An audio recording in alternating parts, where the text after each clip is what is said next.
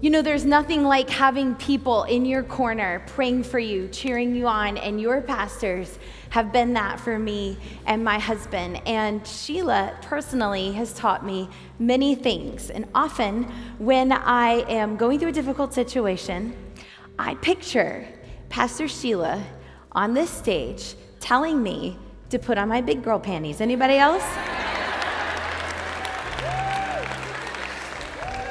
But recently, I have a newfound respect for Pastor Sheila, and that is now because I have a teenager. And if you have little kids, if you don't have teenagers yet, if you have little kids are gross. I mean, they're smelly, and they're messy, and they're emotional, and they don't listen. But let me tell you, they go to bed relatively early. They might not sleep, but they're in there. And they also take a nap, like, you know, at least a couple days a week. Teenagers, they are also smelly. They are also messy. They are also emotional. They do not listen, and they're bigger than you, and they don't sleep. And Jody and Sheila, when I look at you guys, I have hope. I have hope that I'm going to survive. And so are my children.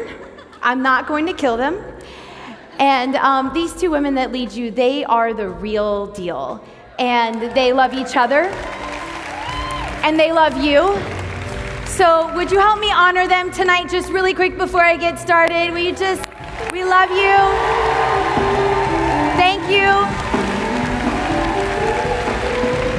Thank you for what you do. Thank you for who you are to all of us. We really appreciate you. All right. Thank you, band. You guys are amazing. So for those of you who don't know me, my name is Furtick, and I'm married to my best friend. His name is Stephen Furtick, and many of you have been touched by his sermons and his songs. I'm getting a little bit of feedback up here. Does it sound okay to you guys? Okay. But Stephen Furtick, he's not only an amazing preacher, an amazing songwriter, but he is my partner in crime. And to raising our children, Elijah, Graham, and Abby, there's a picture of my family. And Abby is here with me tonight. This is her first time. Abby, run up here and wave to everybody. I don't have a mic for her, but...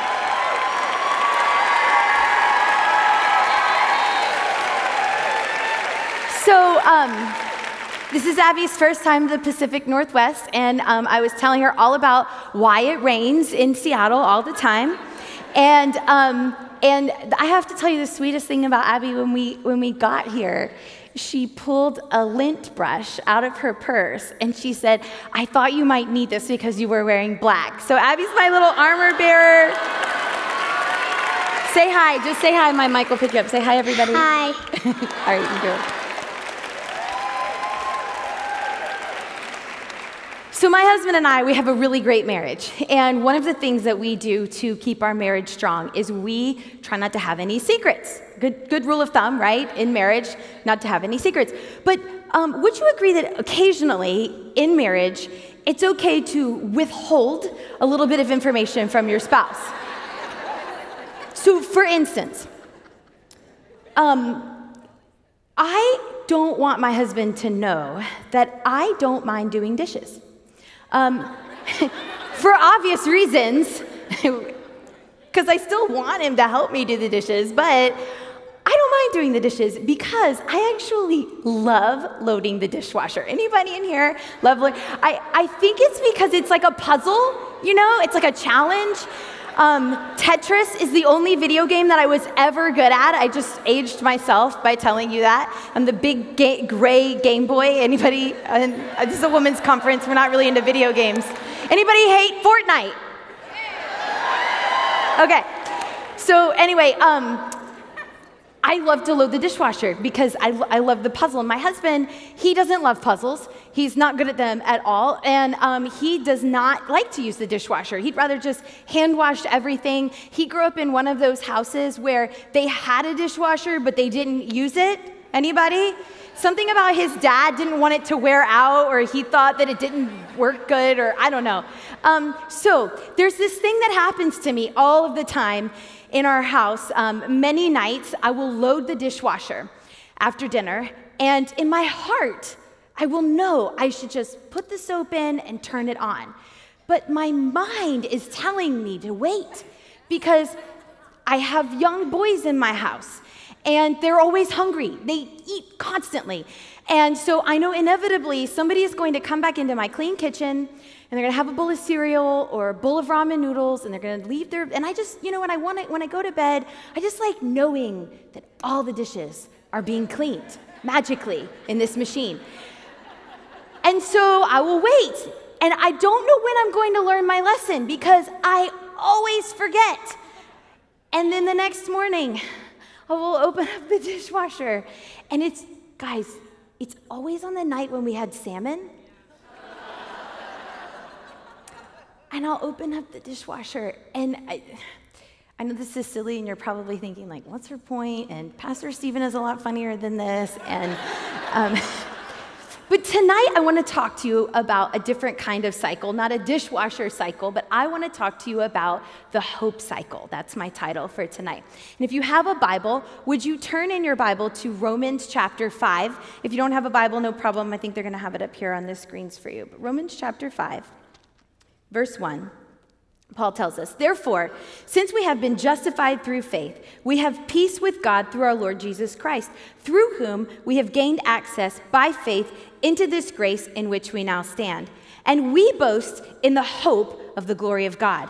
Not only so, but we also glory in our sufferings, because we know that suffering produces perseverance, perseverance character, and character hope. And hope does not put us to shame, because God's love has been poured out into our hearts through the Holy Spirit who has been given to us. Let's pray. Father, we thank you for this gathering of women. What a beautiful night this has been. And right now, we just open up our hearts. We ask that you would speak to us tonight, and we will obey. We love you, Lord. Thank you. Speak through me. In Jesus' name, amen. So I'm just going to teach a little bit tonight. I thought I would go back to my elementary ed roots. I have a degree in elementary ed. I taught 5th grade for 1 year and 7th grade for 2 years, and then I was out. But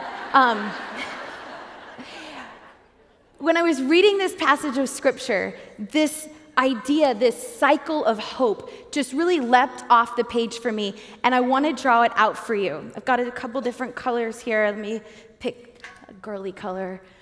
So Paul tells us in Romans chapter 5, he tells us that we hope in the glory of God. Let's just draw it like really big.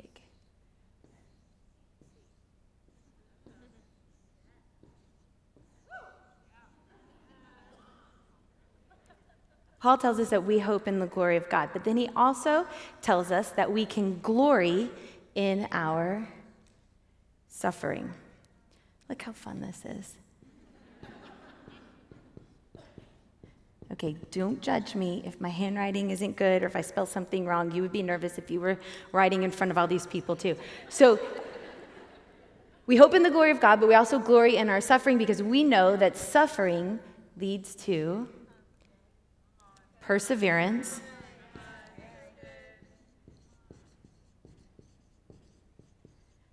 okay, and then perseverance, character,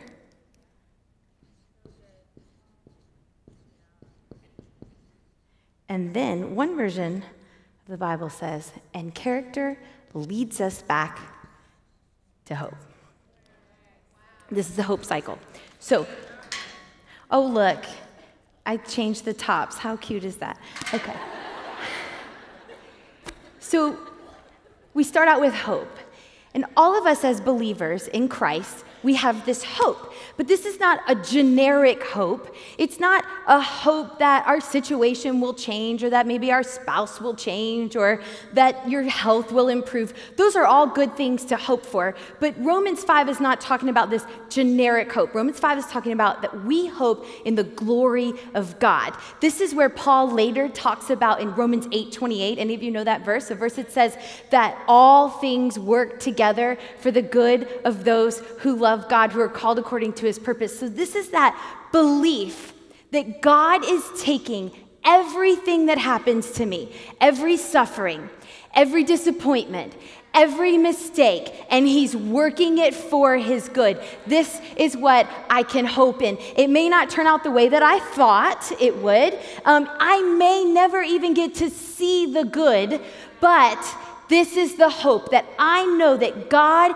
somehow is working everything for my good and for his glory. And as believers in Christ, we believe that deep down. But oftentimes, we head into this season of suffering. Now, unfortunately, the one thing that is guaranteed in life is suffering. Being a follower of Jesus does not exempt you from suffering.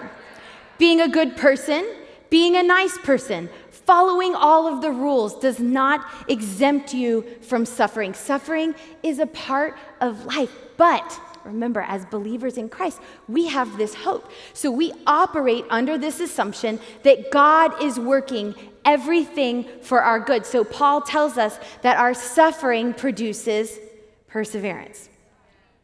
Perseverance is when you keep going even when you don't think that you can. Have you ever been in a situation where you just had to keep putting one foot in front of the other, just minute by minute, hour by hour? Just pushing through a situation in your life? We as women, we know a lot about perseverance. I mean, we can operate under very little sleep, yeah? And we can keep going even when we're sick. Now, I can't say that for all of the sexes, but we know a thing or two about perseverance. So for me, when I was preparing this message, I had a lot of stuff going on. I mean, it was like one of those weeks where I was like, really, God, can I catch a break here? I had a meeting at the school for one of my children, and then another one of my children started throwing up.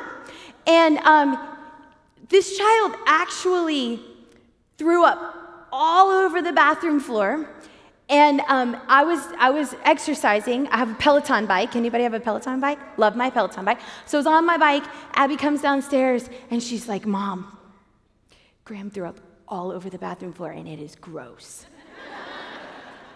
So I go upstairs, and let me just tell you, we have our air conditioning vents in the floor of our house. It was gross.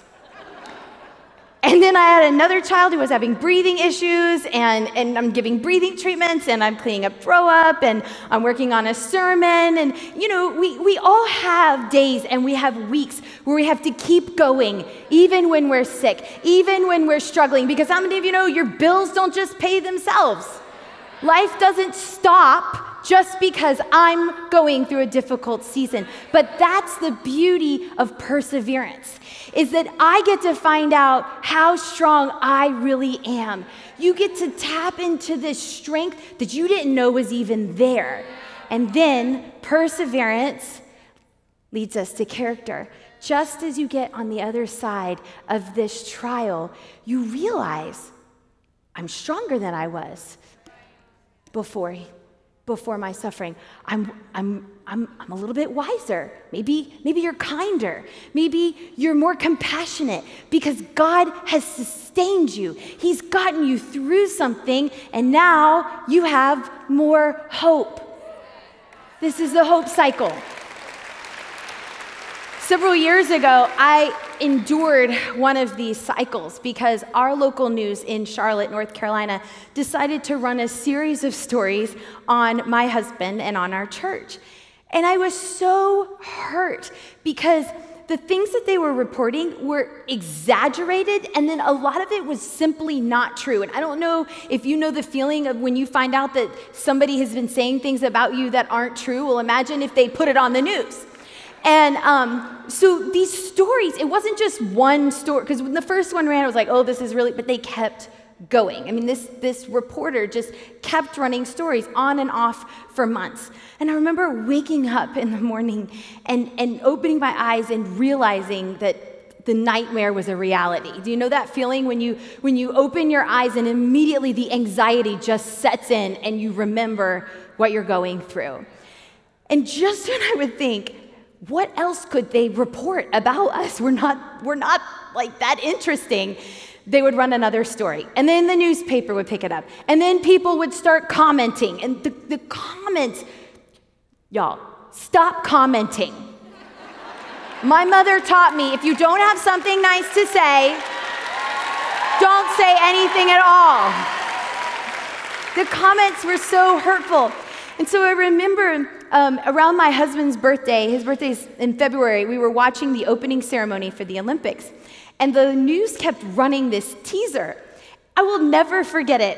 Every commercial break, because they're trying to get you to stay on and watch the evening news. Every commercial break, it would say this: Stephen Furtick, pastor of local megachurch and New York Times best-selling author, or is he?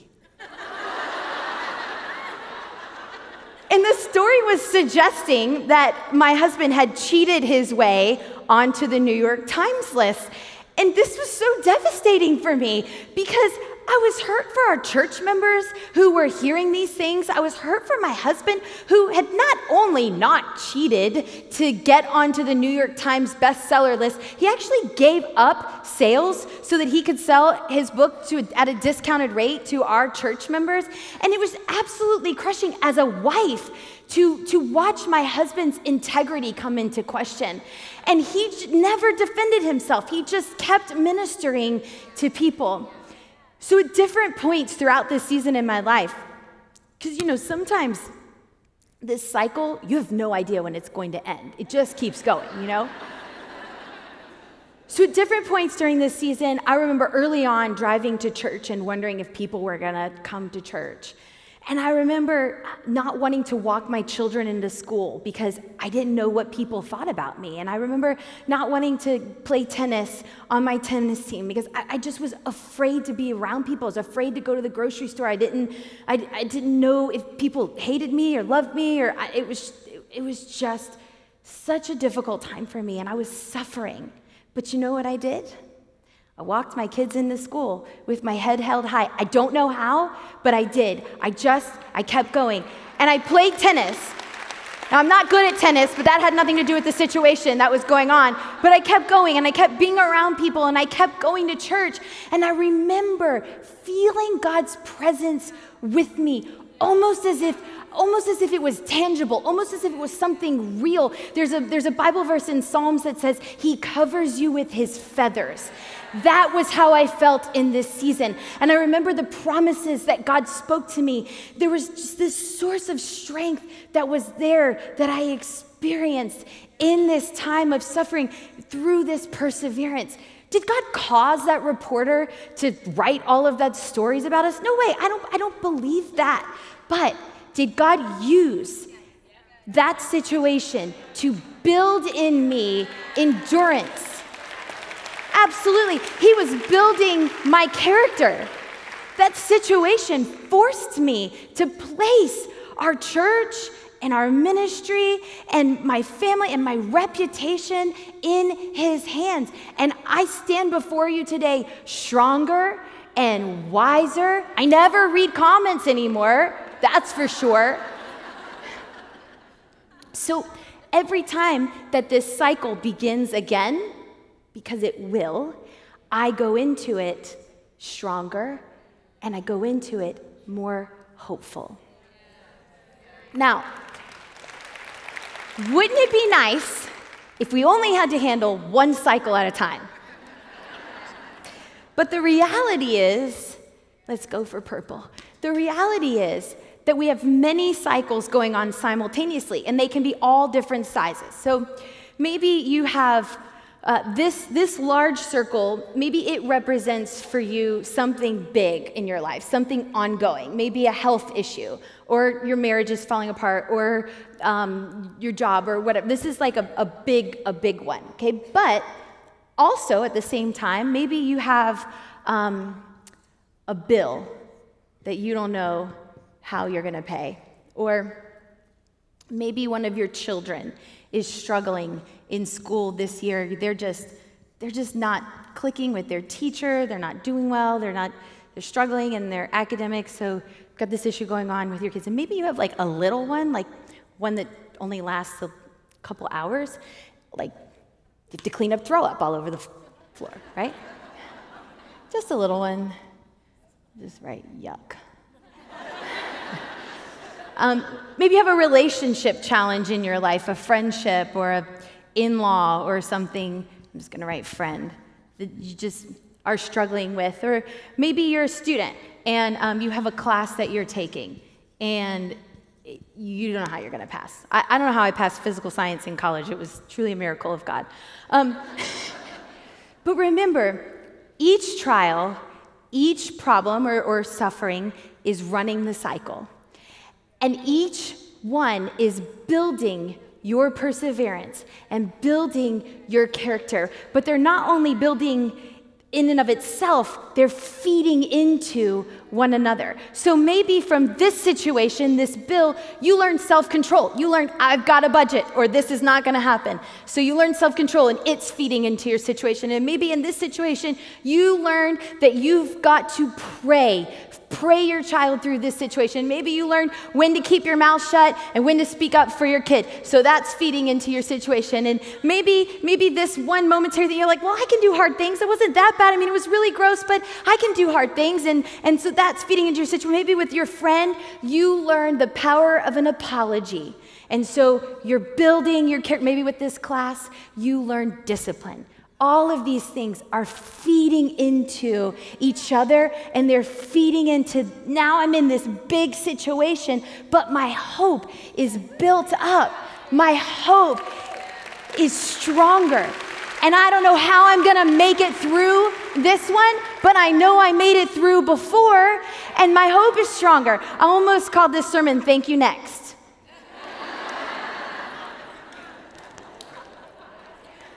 What I want you to know today is that you've got to run the cycle.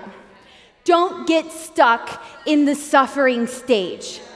The more that you lean into this process, the more that you can gain from it. When you are going through a difficult time, sometimes I just pray, God, you know what? I don't know why this is happening, but I want everything that you have for me from this situation. There are a few things that will break your cycle really fast. One of those things is comparison. Sometimes when you're going through suffering, you feel all of these feelings and you start to compare yourself. Well, nobody understands my situation. Nobody's ever hurt this bad before. Nobody cares about me. Sometimes we go into a complaining where we think, why is this happening? Why me? Really? I mean, I'm a good person. I can't do this. This is too hard. Sometimes we blame. There's something that in our minds that we want a reason for why we're suffering. And so the easiest thing to do is say, well, if my husband hadn't done what he had, I wouldn't be in this situation. Or if my parents had fed me healthier food, then I wouldn't struggle with my weight, or whatever. We want to find someone to put the blame on. Or have you ever been angry? Just angry at God? Why did God let this happen to me? What, God, I can't, when you can't wrap your mind around a situation, you start to feel all of these feelings. And you know what? These things are valid ways for you to feel when you're suffering. And some days when you're suffering, that's where you are. And your pain, it's real. Pain is a real thing, and you're going to want to numb, and you're going to want to stay there, and you're going to want to blame, and you're going to want to be angry. But here's the thing. Those attitudes will get you stuck. And if you stay there too long, it's okay if you feel those things, but if you stay there too long, you will become bitter and you will stink like the dishwasher. These things, when you stay here, you prolong the process of what God wants to do in your life. Complaining cost Israel 40 extra years in the desert. It was a 2-week journey that ended up being 40 years. Because they couldn't run the cycle. Don't let those dishes, don't let those feelings sit. I know what it feels like to not want to get out of bed and continue fighting a situation that feels like this is never going to end. I know what it feels like, and I know you've been here too, to have this wave of anxiety wash over you where you just have to go into the bathroom in order to make it through that moment. I know what it feels like to not want to come to church because I don't want to look anybody in the eyes. I don't want anybody to see my pain. But I know from experience, and I'm telling you, that stopping here only delays the process and keeps what God has for me in my situation. So just like there are some things that will slow down your cycle, there are also some things that will give your cycle momentum. One of those things is church. You're here. This is the best place that you can be. Maybe you were a little bit put off by a pastor's wife standing up in front of you and saying that sometimes don't want to go to church. I hope that encourages you, though, to know that it's totally normal to feel like that. Sometimes it's just a struggle to get yourself here. The pull is always going to be for you to stay home. Don't get dressed. You can't see people. You can't face people. But would anyone in here agree with me that if you can just get here,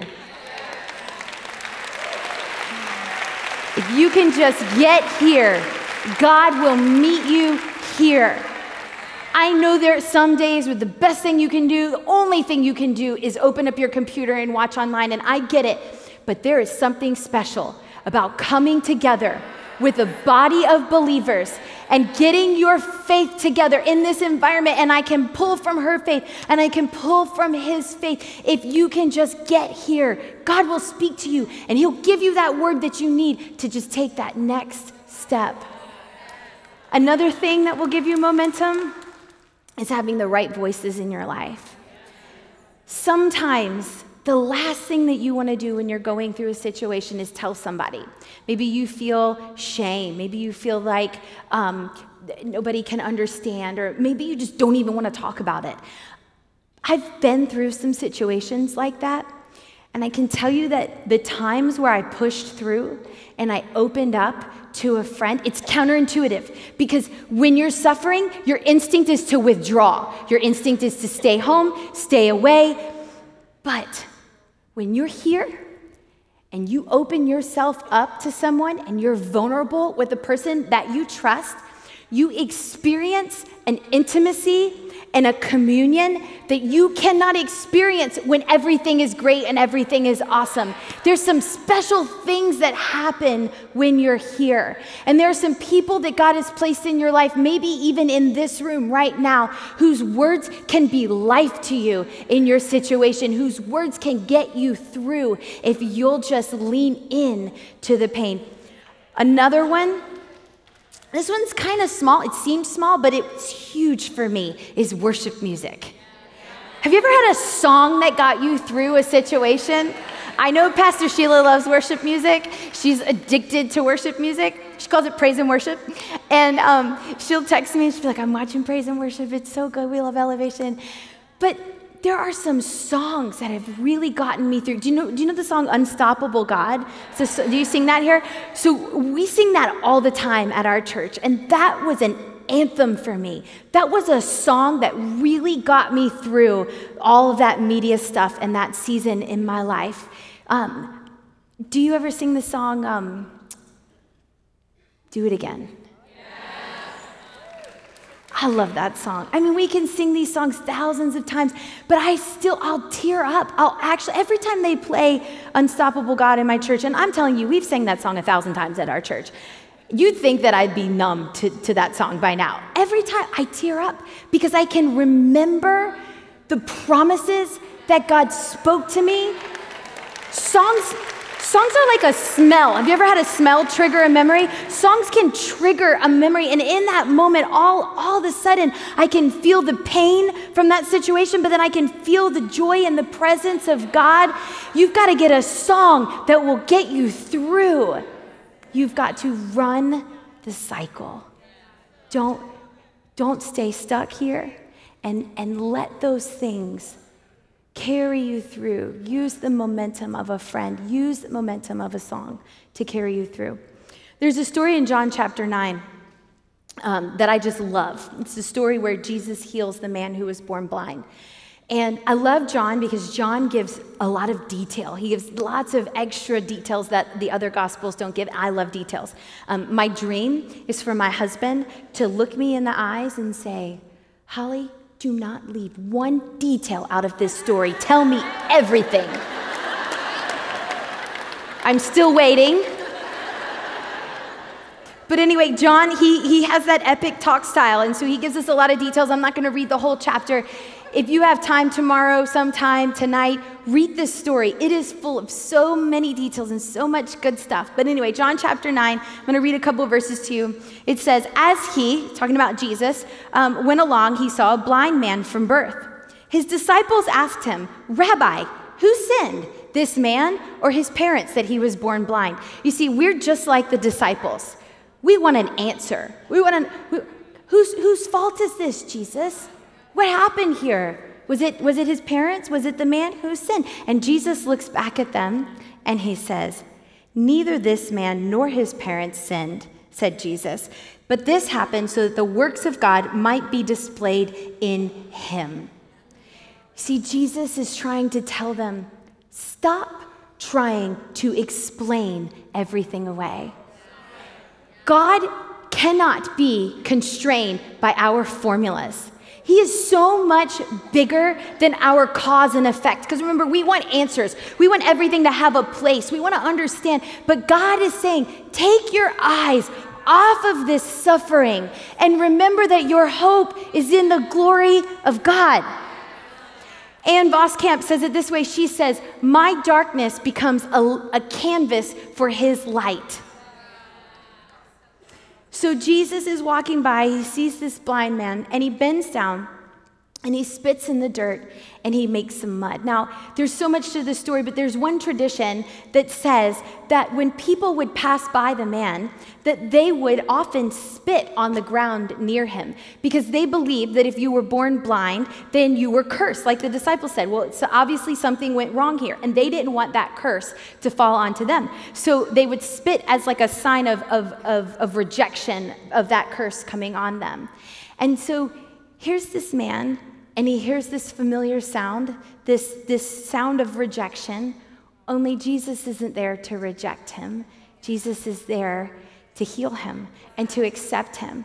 And so he makes some mud, and he puts the mud on the man's eyes, and he says, go and wash. And the Bible tells us that the man went and washed, and then he went home seeing. Cycle ended, right? The man was suffering, Jesus healed him, and he goes home seeing. Everybody's going to have a party, right? No. The man comes home seeing, and his neighbors start questioning him and questioning each other, like, is this the guy? Or they're saying, who opened your eyes? And so the man says to them, the man they called Jesus opened my eyes. And they say, well, where is he? The man's like, I never saw him. Don't even know what he looks like. So the people of the town, the Bible is funny. If you'll just read it, there's some really great stuff in there. So the people of the town, they're upset because Jesus had healed the man on the Sabbath. So never mind that this guy was born blind and now he can see. It's not good enough because he was healed on the wrong day. And they're upset about this. So they take him to the Pharisees because they were afraid. Really, they weren't trying to, be cruel to him. They were afraid because the Pharisees had been throwing people out of the synagogue who believed in Jesus. And so they knew if they were associated with this man and associated with his healing, that they too might be thrown out of the synagogue, which would be like being cast out from your community. And so they take this man before the Pharisees, and the Pharisees, they just start drilling him. And then they bring in his parents. And even his parents don't defend him. His parents say, he's a grown man. Why are you asking us? Ask him. The poor guy. I mean, have you ever felt like you came out of one victory just to go right back into something else? The man was blind, and he can see. He deserves a party, and he gets an inquisition. And so he gets an attitude, which is really cool. I really love it. He kind of gets an attitude with the Pharisees. He's like, I've been cast out from you guys my whole life. I can see, I really don't care what you think about me. And he says to them, he's like, I don't know if Jesus is a sinner or not. All I know is that I was blind and now I can see. And so the Pharisees, they cast him out. Here he is again, cast out from society, alone. And guess who comes to him? Jesus. Jesus finds him, and he comes to him, and he asks him a question. Because sometimes we have to stop asking all of our questions.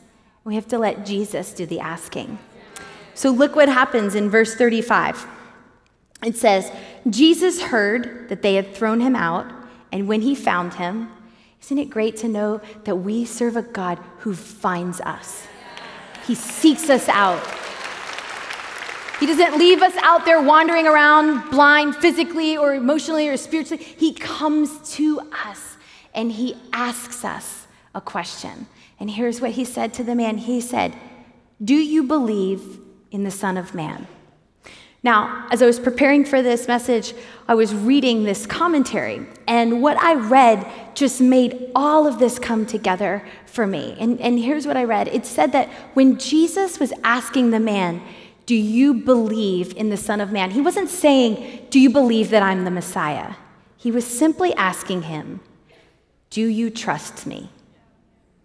And that's the question that I believe that God wants to ask you today. Do you trust him?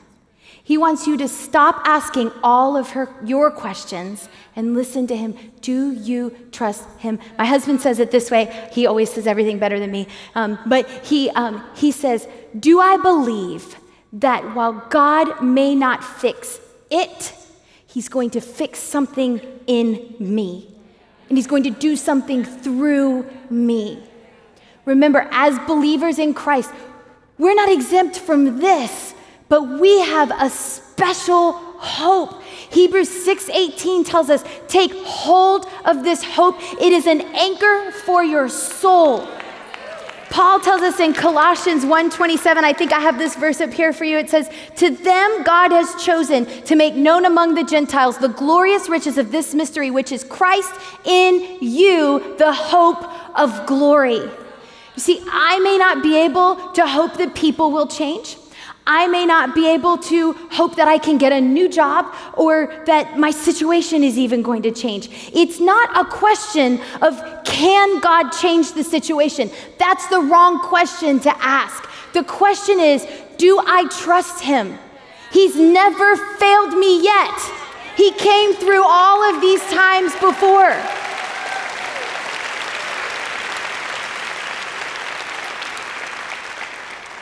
So when I was thinking about bringing this message to you, I was thinking about a friend of mine who is walking through a really big one.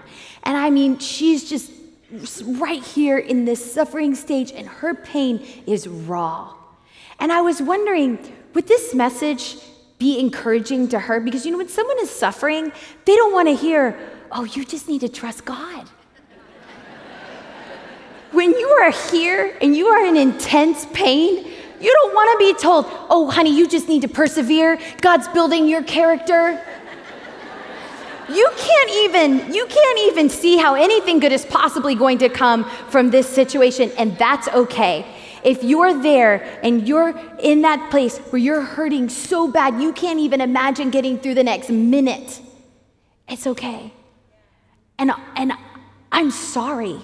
I'm so sorry that you're going through the pain and the suffering that you're going through. And I don't know why this happened. And I don't know whose fault it is. And I don't know how long it's going to last. I wish I did. But I can tell you this. I know that God is going to be with you every step of the way through this process. He will never leave you. Never, no, never. He is there when you feel him, and he's there when you don't feel him. He comes to you in the midst of your pain. And he's the hope that you can cling to when you have nothing to hold on to. He's that anchor. Just don't let go of that. He's there with you, right beside you. And don't ever think for 1 second that you're alone. I want to close this message a little bit differently. Maybe you've done something like this before, maybe you haven't, but remember that I said that being in the right place with the right people when you're suffering is the best place that you can be. And so I want us to take advantage of that tonight. I want you to remember that you're not alone. I want you to see and feel that you are not alone. because there's something very special about when a group of women get together like this. And this, what I'm gonna ask you to do might be a little bit uncomfortable, but you can do it, okay? If you'll just trust me, I think God's gonna speak to you in this moment. So here's what I want you to do. I want you to gather into groups of 2 or 3, don't do it yet, but gather into groups of 2 or 3, and I want you to quickly share with somebody a situation that you're going through that you would like prayer for. And then I want you to pray for each other. Because I want you to remember that healing often comes through honesty and vulnerability. So as you're thinking about what you're gonna say, I want you to be brave. And I want you to share something hard. Don't share the easy thing, share the hard thing, and minister to each other in this moment. The band's gonna play softly, and you guys are gonna get to talk and pray. Just take a few minutes, and when you hear them singing, that's your cue, because I know sometimes some of you are like me and you have a lot to say. It's okay. When you hear them singing, that's your cue to wrap it up, okay? So when it's instrumental, keep going. When they start singing, wrap it up. And then Pastor Jody's gonna come and she's going to close us out. So let me pray really quick and then you guys can pair up. Lord, I thank you for this message. I thank you for this moment. And I pray that you would help us to be brave in this moment and you would help us to share and that you would meet us right here and you would help us to remember and see that we are not alone and that there are people here to help us through our suffering and our pain and to pray us through and that you are here with us in this moment. We love you. In Jesus' name, amen. All right, find a buddy. Thank you so much for joining us online. Here's what we would love for you to do. Click on the logo on your screen to subscribe to our YouTube channel. Every week, we're uploading our messages, bonus content, and even some videos that are guaranteed to make you laugh. We hope you have a great week, and we'll see you next time.